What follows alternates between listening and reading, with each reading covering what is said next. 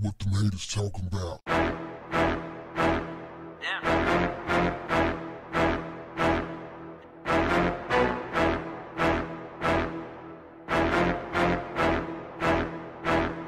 What's up, family? So I saw this interview with SHAQ. He was talking about Kobe and Gigi's memorial, and people were praising him for his eulogy. He took it upon himself to once again remind everybody that Kobe Bryant did not come from out of the sky. He did not just magically appear. Kobe Bryant had parents who was at that memorial sitting next to SHAQ, who, aside from SHAQ mentioning their names, well, he didn't mention their names, but he acknowledged them as Kobe's parents. Aside from SHAQ mentioning them, they were not mentioned at all. SHAQ mentioned Kobe's parents and siblings. He reiterated that in the interview. This is why I mess with SHAQ. This is why SHAQ is the homie to me. Because out of all of those people that came on that stage, SHAQ was the only one to say, yo, man, you know, get a parents a shout out. And obviously he's been hearing people talk about the parents not being mentioned at the memorial. So he took it upon himself to remind people again, hey, shout out to Kobe's parents. I thought it was a class act.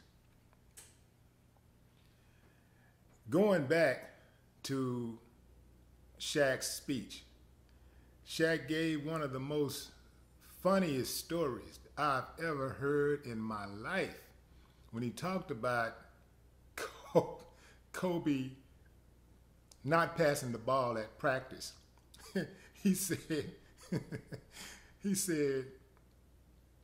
the guys was telling him, hey man, SHAQ, Kobe's not passing the ball.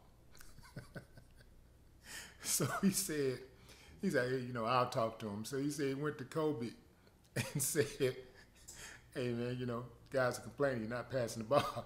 Oh no, he said he went to Kobe and said, hey Kobe, there's no I in team. And Kobe said, yeah, but there's an M-E in that motherfucker. Funny, because everybody knows that Kobe was notorious for not passing the ball. And to hear that story, oh man, it gave you some insight about Kobe the person. And all of the people actually that came up on the stage gave some insight, and they personalized Kobe. They humanized him. They humanized him to a degree. So overall, like I said, I thought it was a great memorial. I thought it was well put together, but omitting the parents from the memorial, like nobody mentioning them at all besides SHAQ, but their names weren't mentioned at all. But for people to just overlook that, and even his siblings who were in attendance also were not mentioned except for SHAQ. Once again, SHAQ, my dude. So I want to take this moment to give SHAQ a shout out. Shout out to you, big fella. You're a class act, and can't nobody tell me different.